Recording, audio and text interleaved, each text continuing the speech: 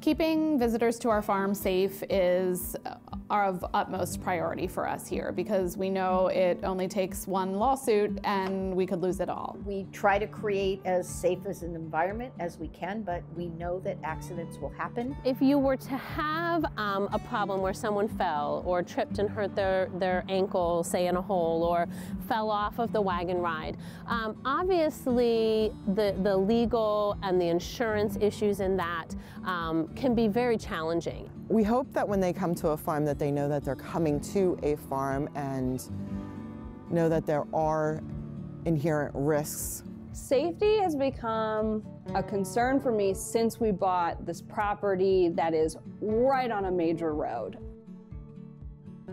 We are constantly surveying our property in an effort to keep it safe for our customers. We look for risks, we make sure things are cleaned up and things are out of the way so that there isn't any type of hazard that we've created.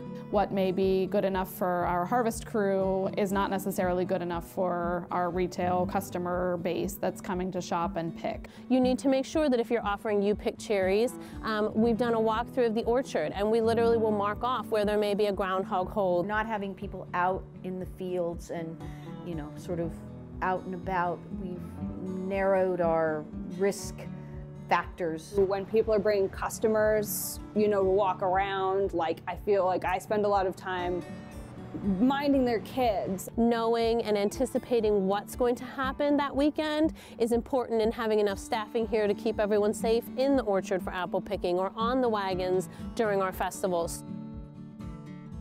We let them know that proper shoe attire is a must when they go into a corn maze. When we do a lot of our marketing, we try to make sure to highlight anything that people might not anticipate coming from different walks of life. So when I send an email saying it's you pick strawberry season, I literally put a little tagline at the end and say, just remember, strawberries are always out in the sun. Bring your hats, bring your sunscreen, bring your water bottles, and maybe bring your wagon to haul the kids and all the delicious berries you're going to find in the field. You just can't come here and leave your 10-year-old and leave.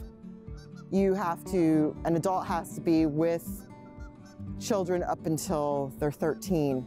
On their Amaze cards, it does have warnings and it does have rules for their safety.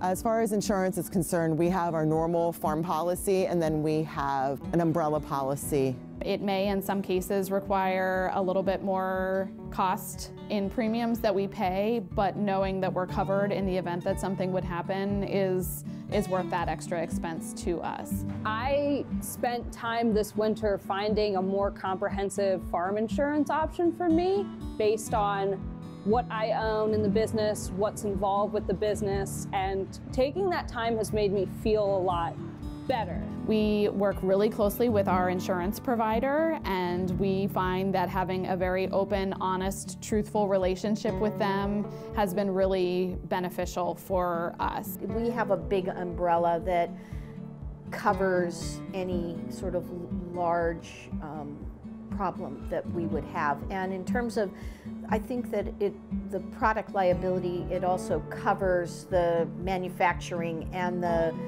sale to consumer, which includes sampling. Keeping our employees and our family members safe when they're here at our farm is a high priority, of course, for us. Having a store right on the road has made me think about safety with patrons for my family and my customers a lot more than I've had to before. We try to offer training and things like that so that our employees are prepared if they would ever encounter a situation where they would be robbed or someone would stop and need help or be injured while they were here. So it's a concern for us. I don't let my kids per se be out here by themselves. Someone is always around. We have things that make loud noises, a thing of pepper spray, things under the counter in case, God forbid, you ever need to do something like that. Cell phones are key. I make sure, especially with my children, that they always have their cell phone with them, and if they don't answer, there are some consequences that go with that because I want to make sure that they're safe. They have access to a family member at all times if they're not present on the farm via phone, and they know how to handle different situations as they might come across.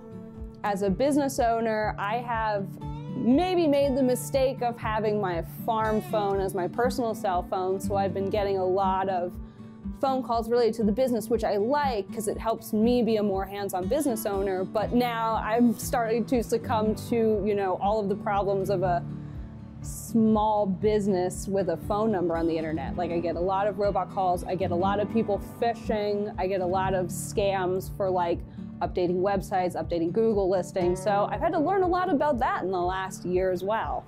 We have fantastic customers for the most part. So I don't feel like on a regular basis we have any customers that are you know, out of control, whether it be physically, emotionally, sort of lashing out when they're at our store or at an event. In customer service, there are always disgruntled customers. A lot of times they're disgruntled before they get to you. Typically when a customer comes here, they're coming here for an experience. They're not coming here to see what they can get away with. So you have an open, calm interaction with everybody like they're your best friend. I tend to put people on the registers and out front greeting people. That's what they like to do. So when someone walks in and is having a bad day or is complaining about something that they got, we just do our best to make it right and sort of just get them to see that, like, this is a peach. It's not your life and it's okay.